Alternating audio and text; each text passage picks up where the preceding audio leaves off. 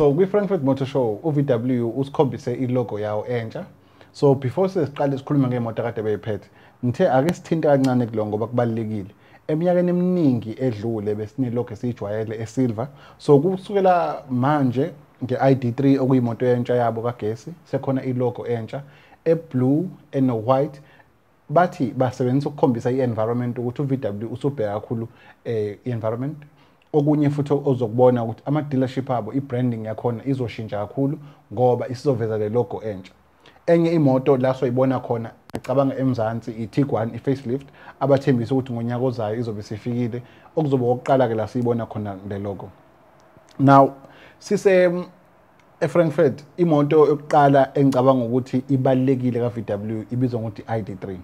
Uma ukhumbula ngo-VW it's Volkswagen okusho ukuthi imoto yabantu, people's car. So bathe i-VW Beetle kwakuyona imoto yokuqala eyakhombisa ukuthi u-VW ufikile emhlabeni. I-Golf yakuthatha lokho yakubeka kwelinye izinga ngoba yacabanga manje yona moto ethandwa kakhulu and yona moto eyaziwa kakhulu makhulunywa ngo-VW. I-Polo la eMzansi Afrika siyazi ukuthi yona ehamba phambili. So bathe manje bazokwakha i-brand entsha ebizwa ngokuthi i-ID. Lokho kukhuluma ukuthi imoto kagesi. Abayivezile kwe-Frankfurt i-ID3. Iwusayizi we-Golf, ngaphakathi iwusayizi we-Passat, bathi ine-turning circle ye-up. Okukhombisa ukuthi imoto ngaphakathi spacious ene-technology enawo konke, kodwa futhi ngendlela ehamba kamnandi ngakhona bathi ithola i-performance oyithola kuyimoto enjengama-Golf kanje. Sikhuluma la ngo-150 kilowatts, 310 Newton meters.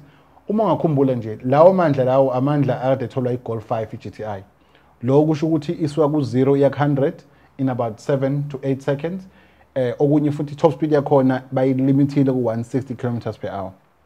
Now, okubalekile uma sikhuluma ngogesi, sikhuluma ngokuthi ihamba i-range engakanani. 550 kilometers from one charge until iziphele.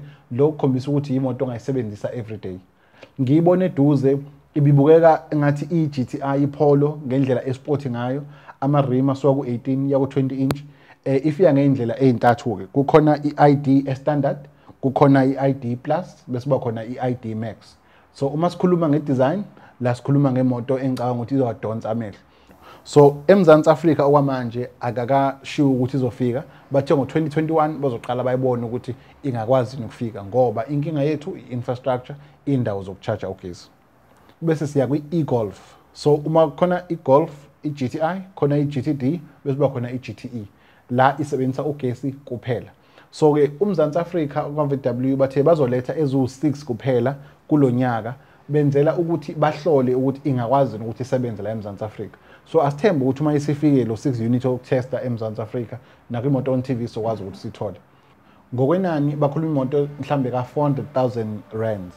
Uzoyitshena ukuthi iyabiza, ukhumbule uzobe ungafaka upetrol, i-service almost ayikhokhelwa and ucharge ugesi kuphela.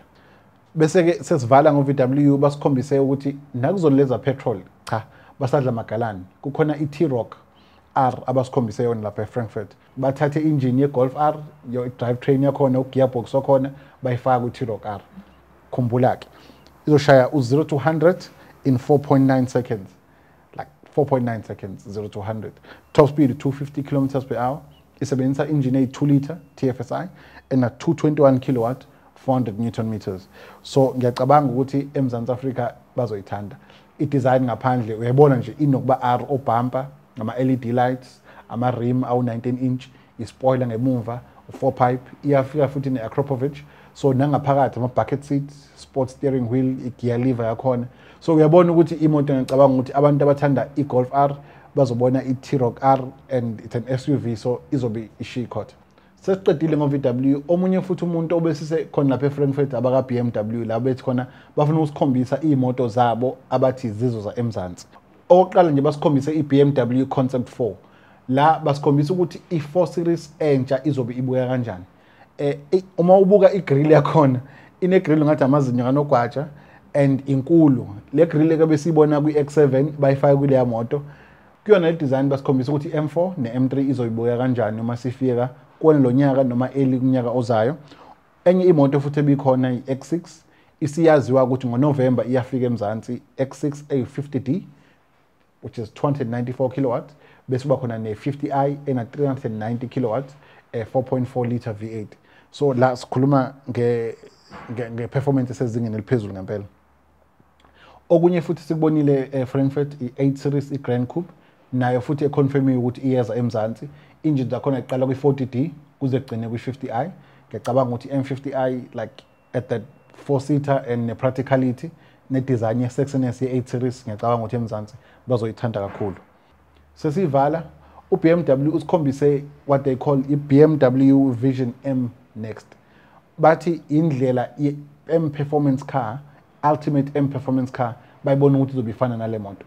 Nge-design yakhona inokuthatha i-i8, inokuthatha i-M1. So uyabona ukuthi uma beyakha le moto izinga lakhona lizobe lihamba phambili. So iyakwazi ukuthi ibe electric all-wheel drive and noma ibe pure rear-wheel drive. Kokunye futhi iyakwazi ukuthi isebenzise ugesi kuphela ukuthi iphushe amasonto ngemuva. Uma sikhuluma ngepower, ihlanganisa engine kagesi ne-engine kapetrol, a2 liter, 441 kilowatts. So 0 to 100 in 3 seconds. So uyacabanga ukuthi lapho kuzobe kwenzakalani. Okwamanje asime kancane ngeFrankfurt kule inkampani ezimbili esikhulume ngazo uVW noBM. Ake sibuyele kuLawrence noSiphe basitshela ukuthi bona bela eMzansi ngesonto edlule bebehamba ngani.